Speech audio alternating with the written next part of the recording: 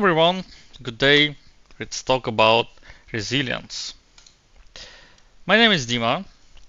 For the past 5 years, I've been developing high-load fintech applications that processes a huge amount of user money and have the highest requirements for stability and availability.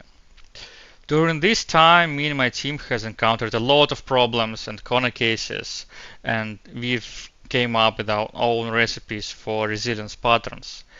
Which ones work best for us and how we prefer to cook them, so we can sleep peacefully at night knowing that our systems are equipped to survive any disaster.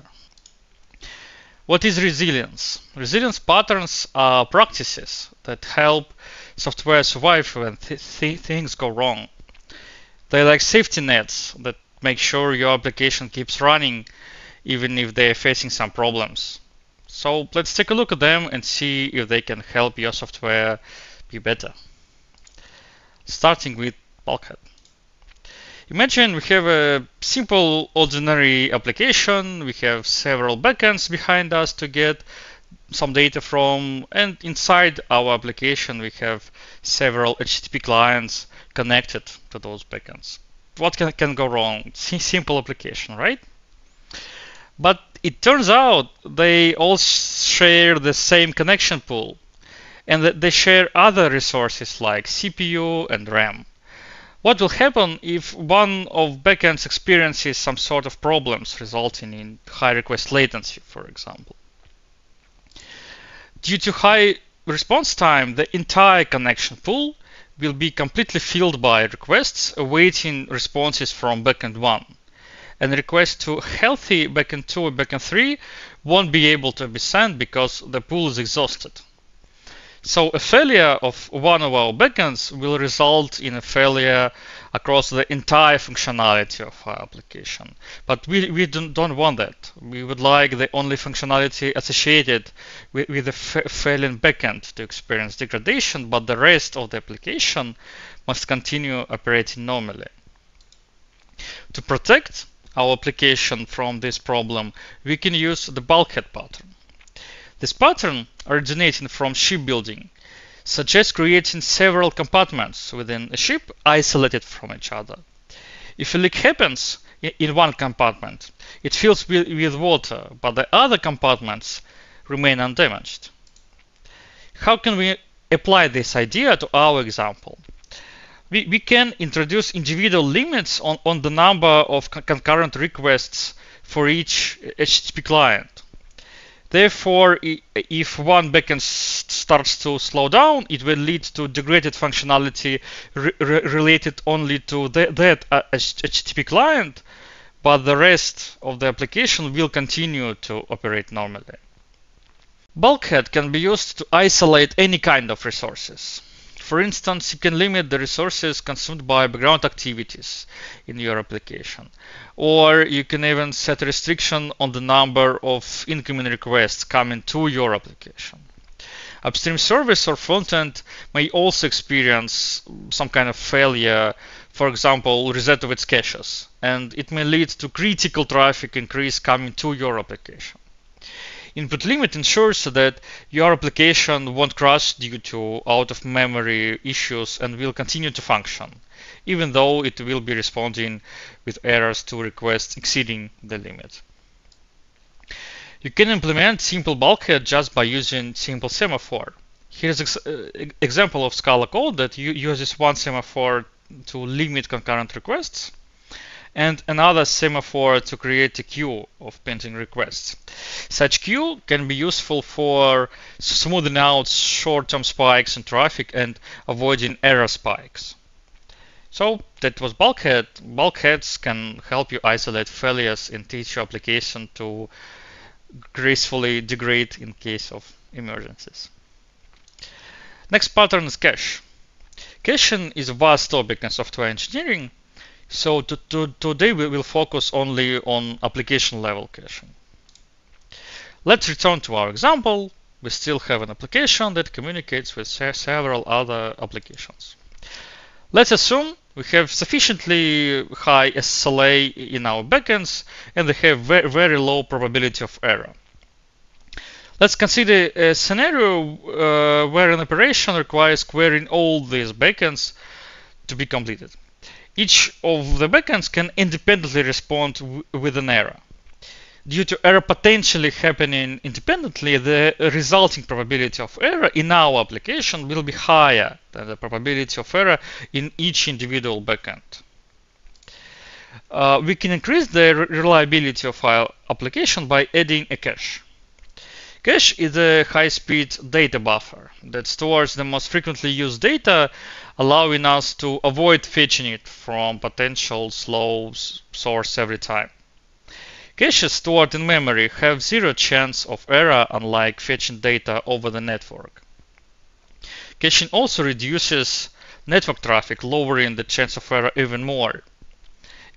As a result, we can achieve even lower error rate in our application than in our backends.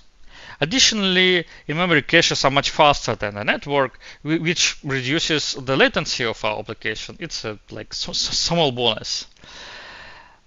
Such caches are excellent for non-personalized data, such as newsfeed or some other data that are the same for all our users. But what if we want to use the memory caches for personalized data, for user profiles, for example, or personalized recommendation or something like that? In that case, we need some sort of sticky sessions to ensure that all requests coming from a user always go to the same instance of our application to be able to utilize caches of personalized data of its user. Good news is, for this scenario, we don't need any complex sticky session mechanism. We can handle some sort of minor corner cases and minor traffic rebalancing. Therefore, it will suffice only to use, for example, stable load balancing algorithm at your balancer without the need for any complex systems to manage sticky sessions. For example, we can use consistent hashing. In the event of node failure, consistent hashing ensures that the only users who are tied to the failed node will be rebalanced, rather than rebalancing all users. That's it. Now we can use our caches for all type of our data, for personalized and non-personalized. But let's take a look at another scenario. What if the data we want to cache is used in every request we handle? It could be information about access policies or subscription plans or any other crucial. Let's take a look at another scenario. What if the data we want to cache is used in every request we handle? It could be information about access policies or subscription plans or any other crucial entity in our domain. In this case, the source of this data can become a major point of failure in our system, even if we will be fetching it through the cache. If the volume of data in the source is not very large, we can consider fully replicating this data directly into the memory of our applications. At the start of our application, we download a snapshot of this data, and then we receive updates from some sort of topic. This way, we can increase the reliability of accessing this data, because every retrieval will be done from the memory with zero error probability, and it is still very fast because it is a memory. However, since our application will need to download some data at startup, we violate one of the principles of the 12-factor application, which states that the application should start up quickly. But we don't want to give up on advantages we gain from using this type of cache, right? So let's think if there anything we can do to avoid this issue. Why would we need fast startup in the first place? Fast startup is needed for platforms like Kubernetes to be able to quickly migrate your application to another physical node, for example. But platforms like Kubernetes already can handle slow starting applications by using startup ropes, for example. Another issue we may encounter is updating configurations of running applications. Often, in order to fix some problems, we need to change cache times or request timeouts or some other configuration properties. And let's say we know how to quickly deliver updated configuration files to our application, but we still need to restart an application to apply our new configuration. And the rolling update can now take a very long time, and we don't want to make our users wait for a fix to be applied. What can we do? What if we can teach our application to reload configuration on the fly without restarting? It turns out it is not so hard to do. We can store configuration in some concurrent variable and have another background thread periodically update this variable. Sounds simple, right? However, to ensure that certain parameters such as timeouts for HTTP clients take effect, we need to also reinitialize our HTTP clients or database clients when corresponding config changes. And it may be a challenge. But some clients like Cassandra for Java already supports reloading of its configuration on the fly. So reloadable config can mitigate the negative impact of long application startup times, and as a small bonus, it has other use cases, like we can use it to implement feature flags, for example. So next pattern. Next pattern is fallback. Let's take a look at another scenario. We receive a request, send request to a backend or to a database, and receive an error in return.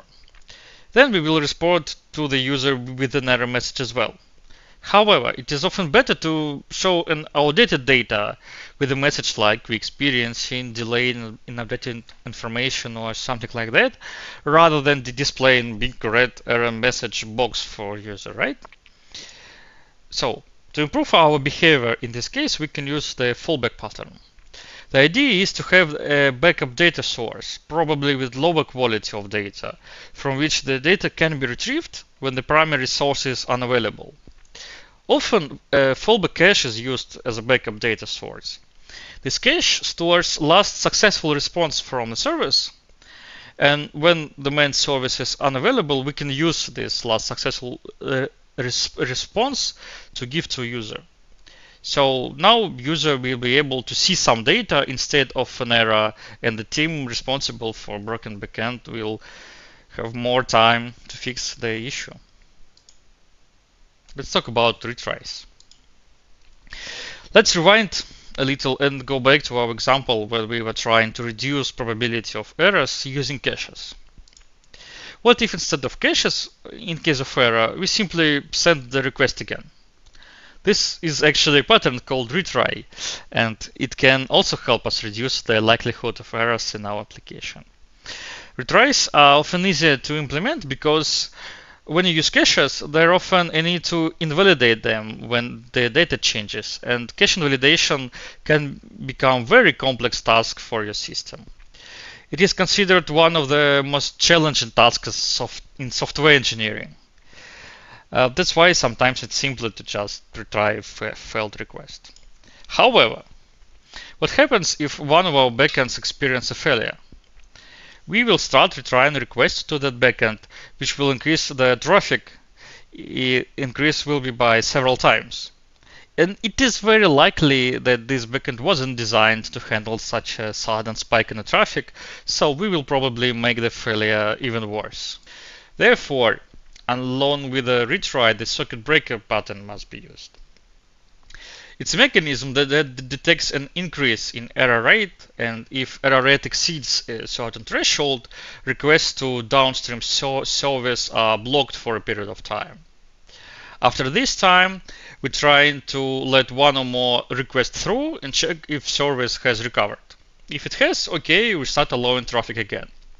Otherwise, we will block requests for another period of time. Often, retries and circuit breakers are implemented at infrastructure level at load balancers, for example. However, infrastructure usually doesn't have full error context. For instance, it's not always possible to generically determine if error can be retried, or it should be counted as expected or bad error for the circuit breaker threshold. Therefore, sometimes it is necessary to move retries and circuit breakers inside of the application to have full context for making decisions regarding error classification. So, to summarize, by implementing these patterns, we can fortify our application from emergencies, maintain high availability, and deliver seamless experience to our users. Additionally, I would like to remind you not to overlook telemetry. Good looks and metrics can enhance the quality of your services by a lot. That's it. Thank you for watching. Thank you for your time. Cheers. Bye.